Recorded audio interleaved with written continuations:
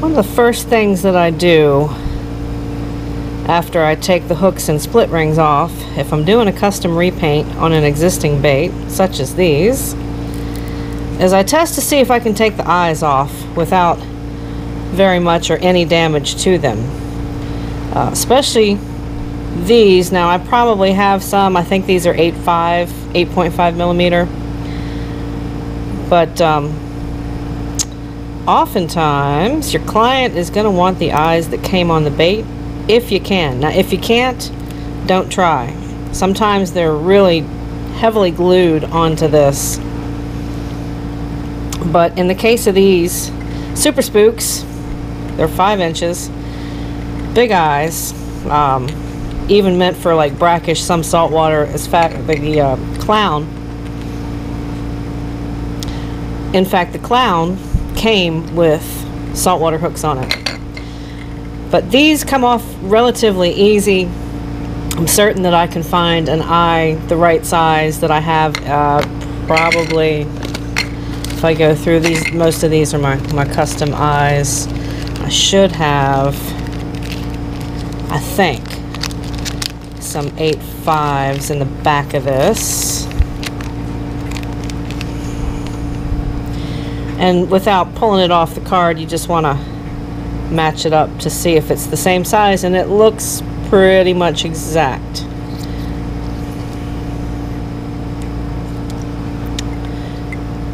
It is. That is the same size eye.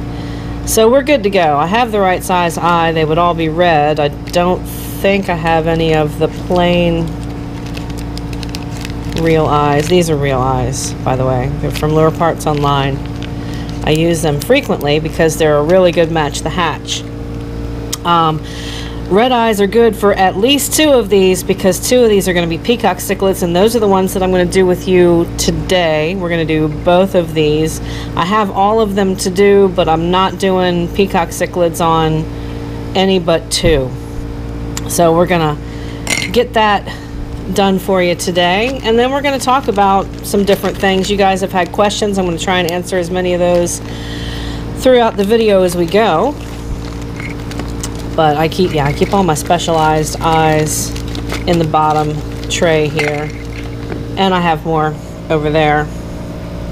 But just for this, I'm going to finish up pulling these off, and shoot, let's make something cool today.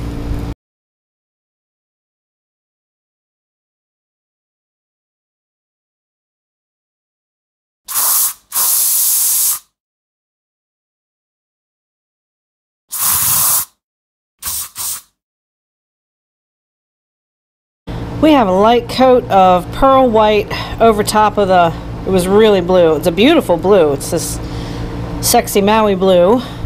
But the only thing that it's doing is kind of accenting regardless. We were really after this bait for the flash on the side.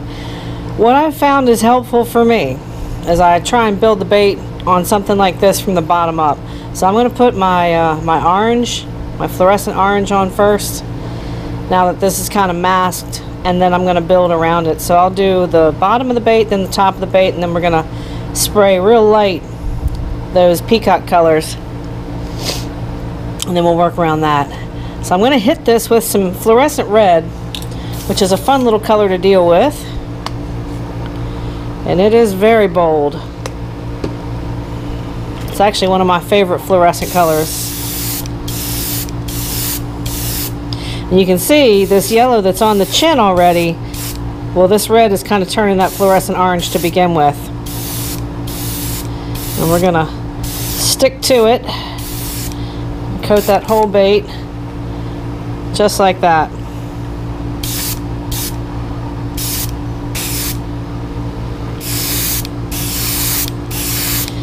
And to this, we're going to lay in a little bit of fluorescent orange. Not much, we're not going to need much. There we go. Just to give it that extra pop. I'm probably just going to coat this a couple of times. Get 2 on each side. And that's pretty close to the color we're looking for to mimic the underside and fins. On this particular bait that we're looking at, that orange does translate across the entire bottom of this fish, not just in the fins. So we're looking from the throat to the tail, maybe a little bit less going back towards the tail, but since we don't have a tail on this bait, it's going to represent that color. They like loud poppy colors. I'm keeping my orange in there. I'm not cleaning in between that. We're working with wet on wet paint this morning. I'm just going to load a little bit of green in there. Push it out a couple of times just to get the right consistency going. And we're coming back over that pearl white now and laying in our fluorescent green. We're going to cover a lot of this fluorescent green with olive, but I want this to be a very loud bait. We're also going to work with stencils today as well. I'm going to use a combination of Russ Allen's insane custom stencils. Yes, I got this in the mail yesterday, Russ. Thank you very much for the swag. He was kind enough to send along some stencils a few weeks ago, and I've made 3 videos that work with his stencils, but I also use my own stencils. So we're going to do a combination between my stencils and his stencils on this particular project, because I do like to make my own unique stuff, which I encourage. The more unique you are, the more that's going to translate into a client's attention, because it doesn't look like everybody else's stuff. I always encourage you guys to do that. So now we have a really cool, see, you can't really tell that that was blue underneath of there because we laid that pearl white down. Yes, you can still see the shad dot, but that will disappear when we put those black bars on. So just remember, you can pretty much change anything you want on any bait and still use some of the stuff from that. Like if it's a foiled bait or it's got tape on it.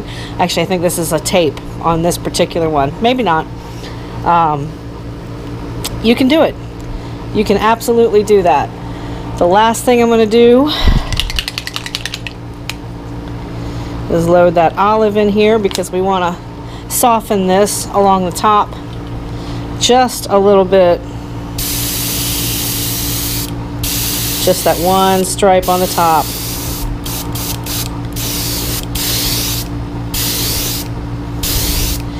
I'm working high pressure. I'm working actually higher than I normally am, which was not intended. We're going to knock it back to about 35. It was ripping at about 45. Not my intention.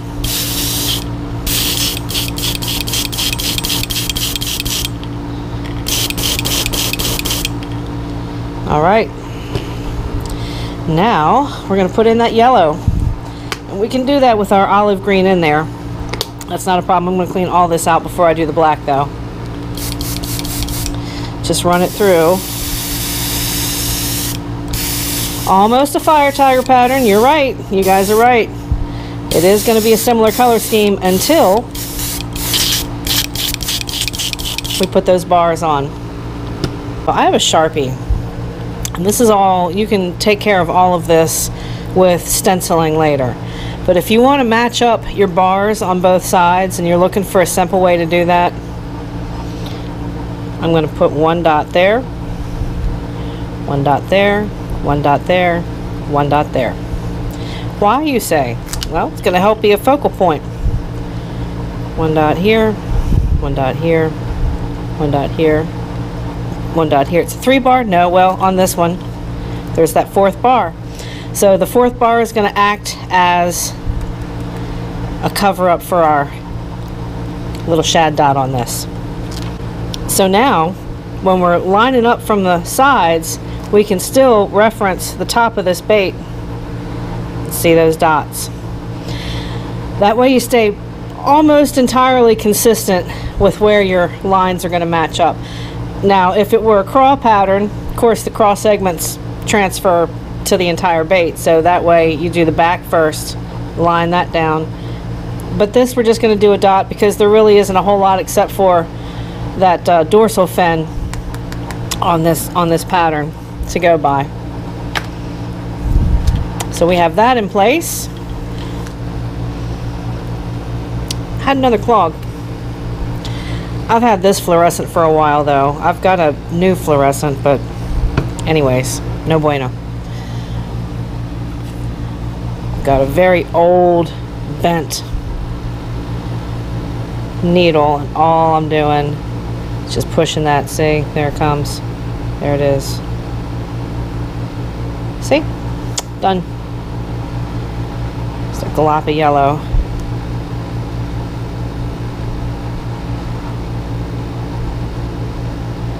Alright, we are going to return you guys to your previously recorded episode.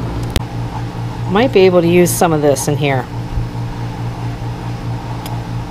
How could I do that? Let's see.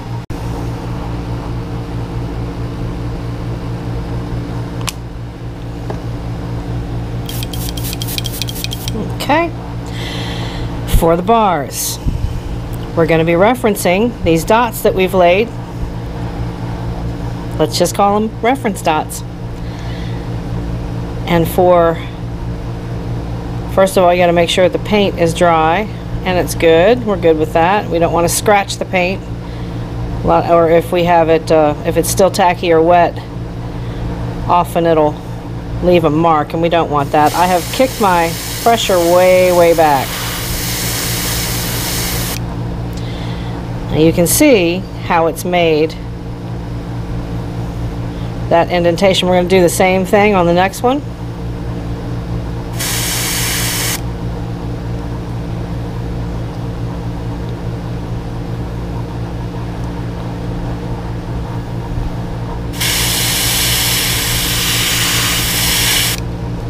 Okay, same thing on the next one, roughly the same spot.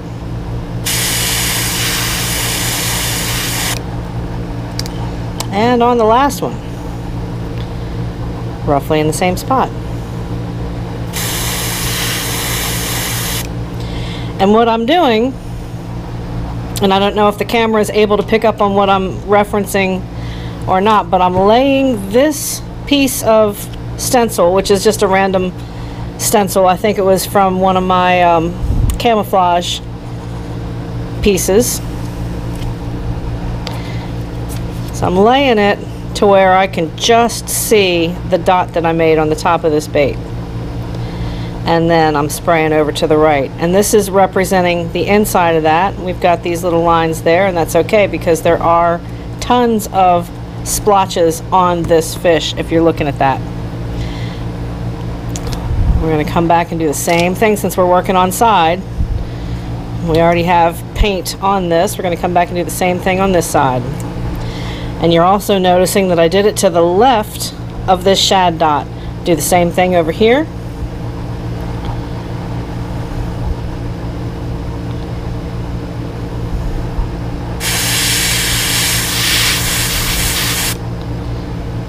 And then just go right down the line.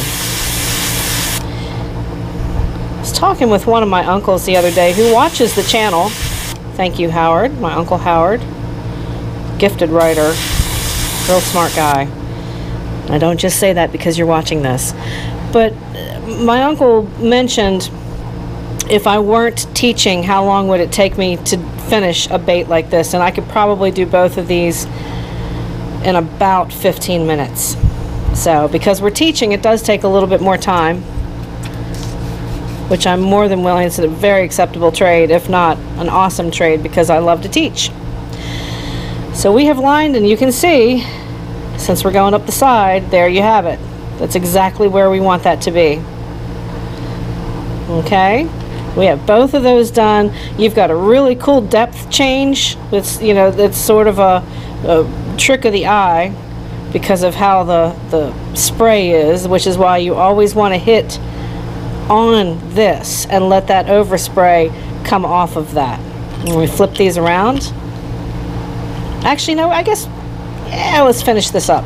Let's finish this. I was gonna do the other side as well, but that'll line up. So if you want to do the same thing and create the same deal on the other side, And you can do something about like,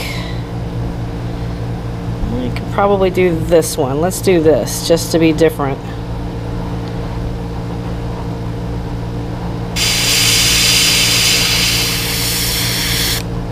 There we go.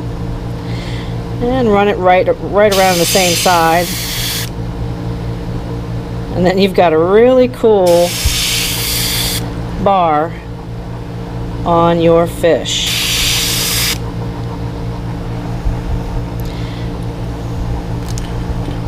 So I encourage you to find little pieces to make the bait unique and your own.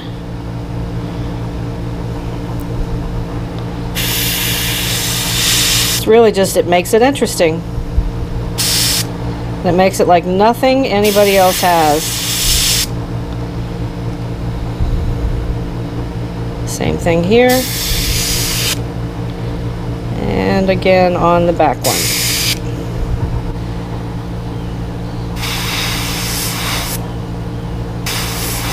There we go. And I'm still referencing that dot we made.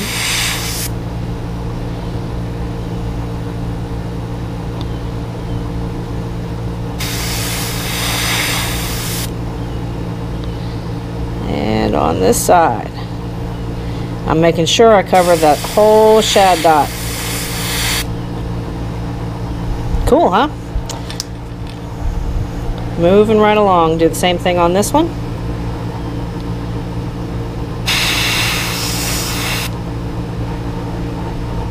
And the reason I'm going from left to right here is because I don't want to lay my little stencil piece down over something that I just painted. That's all.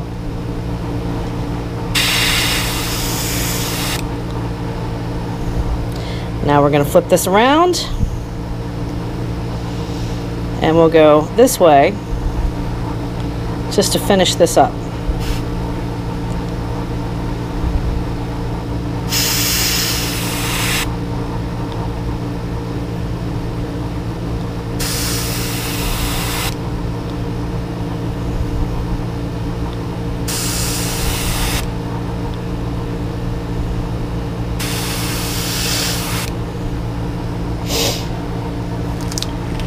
And one more, and then we're going to do the accenting.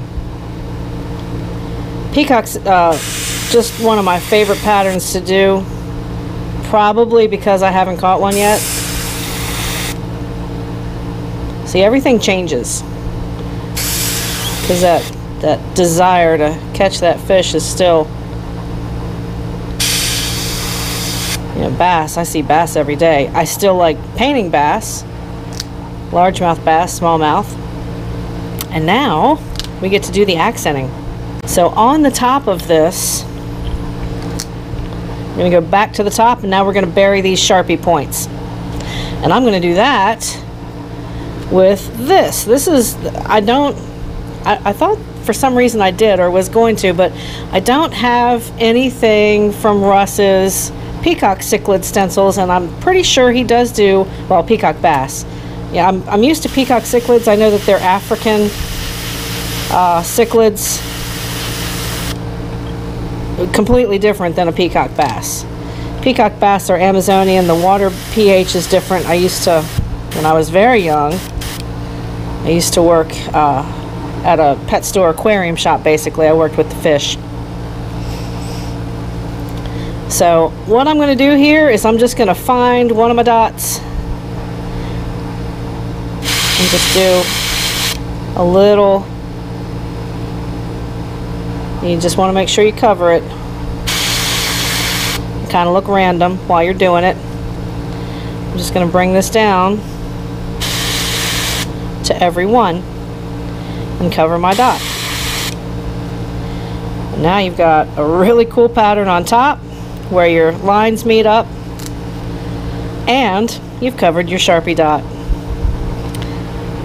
And you've had fun doing it, hopefully. Well, I really like this little spot right here, so we'll just stay with that. You don't have to spend a whole lot of time on it. We'll do this one for the last one. There you go. We are starting to look like a peacock. This is going to be so much fun when we're done with this, and I cannot wait to see what Paul Darcy catches with this, because this is just daggum fun to do. So we're just now going to come back and add a couple little dirty lines, I call them, and some accents to represent what this picture shows, because let's go back to our reference. Let's do that. You can see, get the camera over that, there's a lot of splotches on this fish. So we're going to add those into the bait.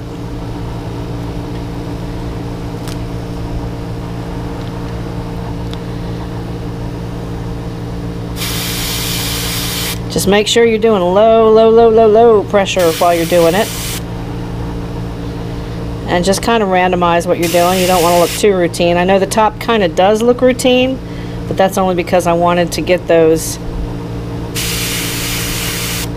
over. The last thing we're going to do after we finish both sides of detailing is all peacock bass, at least most of them, have got this little yellow blotch with the black dot over that on their tails. So we're going to achieve that doing something like this, but we're not quite there yet. I just want to keep going with a little bit of the detailing. Maybe give it something on its nose.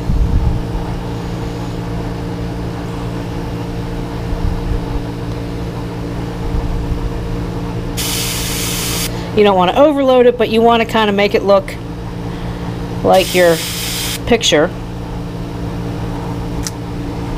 Go back to this. Maybe add just a couple more. I did that there. Let's do this. Good deal. Flip it around, do the other side. Gotta make sure you get both sides. And yes, you can still see that flash underneath. I don't know how much of the camera is picking this up, but it's there. And every little bit helps when you're popping and chugging this thing through the water.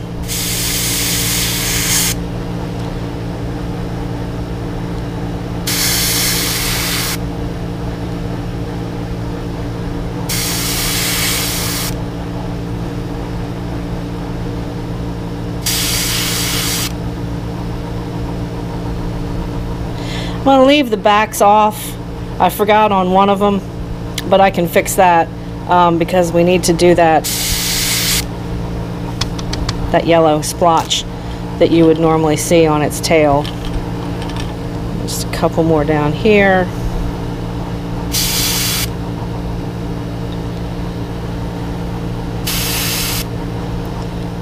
One on its nose. Its nose.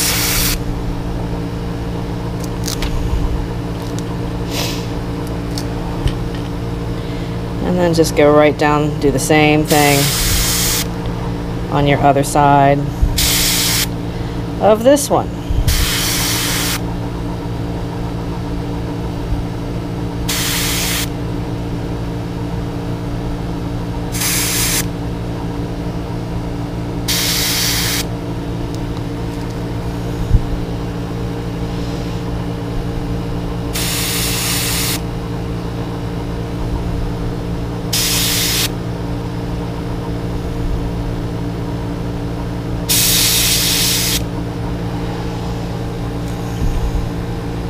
There we go. We're getting there.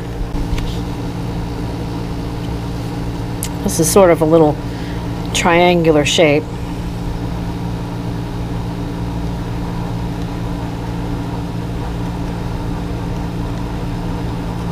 And it doesn't have to be exact.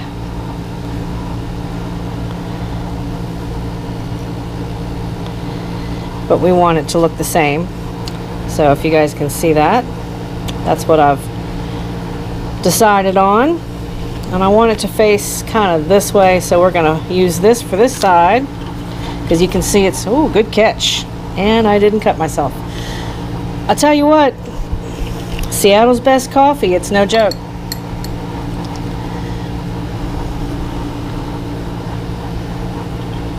If you look at this picture, it's kind of pointing this way, so that's how we want it to look on the lure.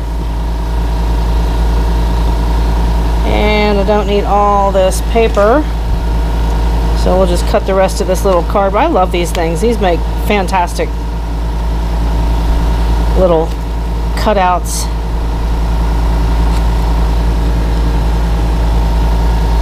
See, now I can bend that, just work with that. So I'm going to lay down white and then yellow, and then we are going to hand paint the black in.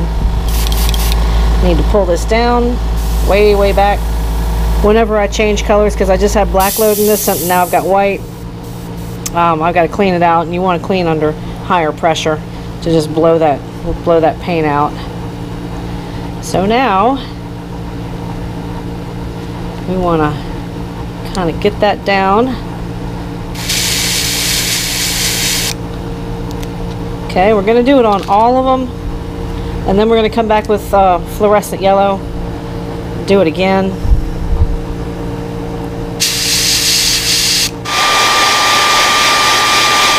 Good to go. Back to this side. Move that camera up for you guys. Yep, that should do. We now have that fluorescent yellow back in here, and it will show up more prominently because I also have that fluorescent green down. So we're just going to come over and lay it real light. I always want to lay it lightly.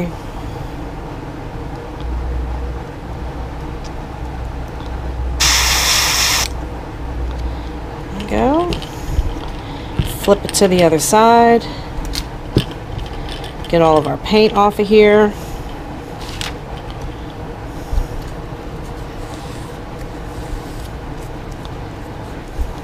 You can get multiple uses out of this. I'm probably just going to throw this away because I'll do something different next time. Put this down here.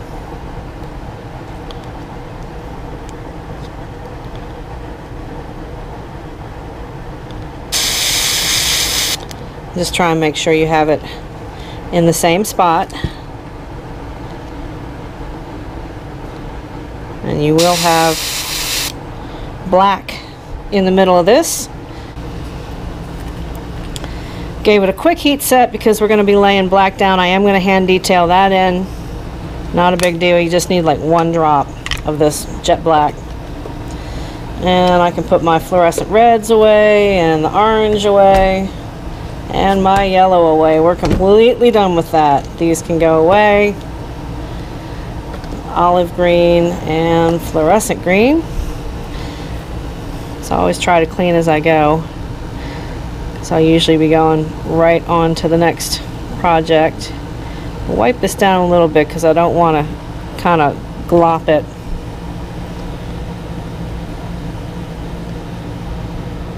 And this can be a little random. Okay.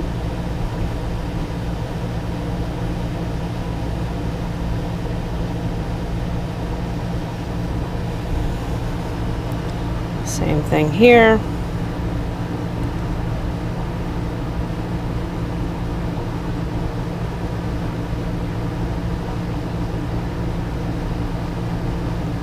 Just want to make it look as natural as possible.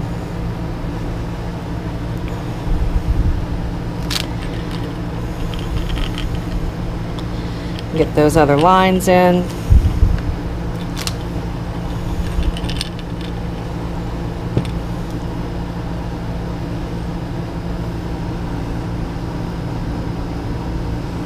Get that excess off.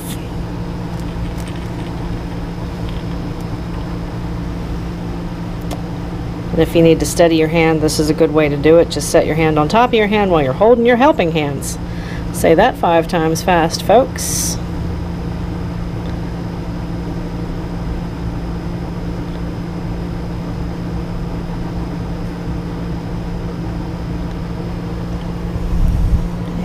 And last but certainly not least, this one.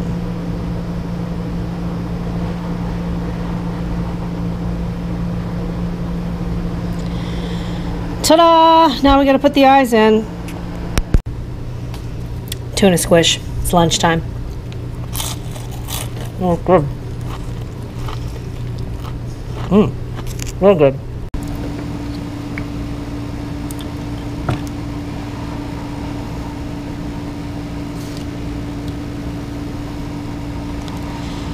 Gotta super glue it.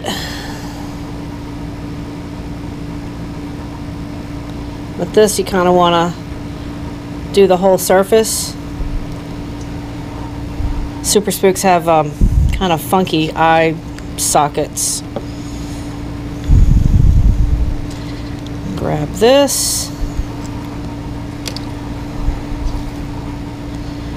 Make sure you don't get any super glue on your hands, if you can avoid it. And because it's kind of, the eye socket's shaped weird, and these eyes are a little rubbery, they have a tendency to want to pop out, so I'm just going to hold them down with this little Swiss Army knife and just count off 10 seconds. 9, 8, 7, 6, 5, 4, 3, 2, 1. And that should hold. Once that super glue starts to get tacky, you're good. Same thing with the other side, and wow, these look awesome. Same thing. Let's hold this in place. Make sure that the fit is good, and it is. Perfect size. Love the red. Let's hold that down for a second or two. Well, 10 to be exact. Doesn't have to be Loctite. I'm not sponsored by them. I just happen to grab that brand. That's usually the one that jumps out at me, and they're fairly inexpensive. I think Gorilla Glue is a little bit more expensive, but I think any old super glue will do. Wow, sharp looking bait. We have ourselves peacock bass. I keep wanting to say peacock cichlid, but that's a different continent. Peacock bass are Amazonian, peacock cichlids are African. The pH balance in the Amazon is way more acidic than in Africa. It is alkaline based, and that holds true for pretty much all cichlids. You can find freshwater cichlids in both the Amazon and on the Nile and all the tributaries and everything else down in Africa. Beautiful, beautiful fish. I used to keep African cichlids. Love them. And like I said earlier, worked at a pest. Man, I'm digging this. I'm digging this, you guys. So we're just going to dip it now.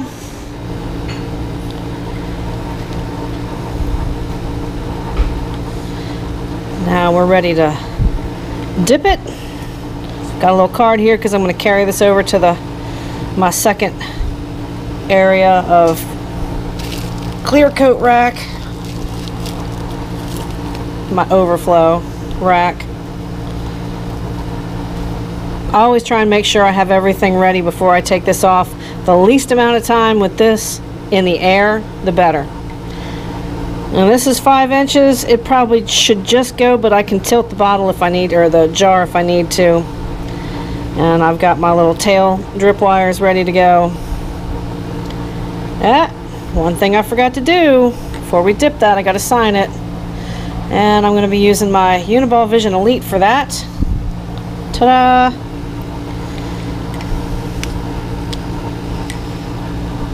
And I can, this is not going to run or fade.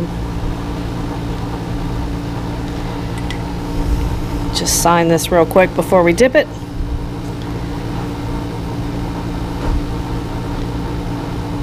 There we go. Done. Let's get this in KBS.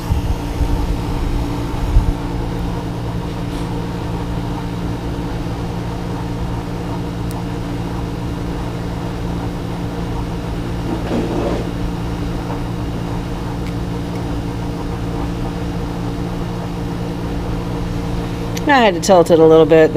I'm running through this. I've got a backup quart ready to go because this will probably be gone in a couple of weeks.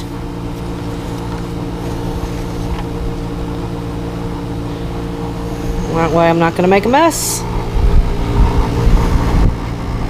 Ladies and gentlemen, kids of all ages, that concludes today's spray session. We did a peacock bass from start to finish using a 5-inch Super Spook brand name. I hope that I was able to teach you guys a little something. I appreciate your support and patronage.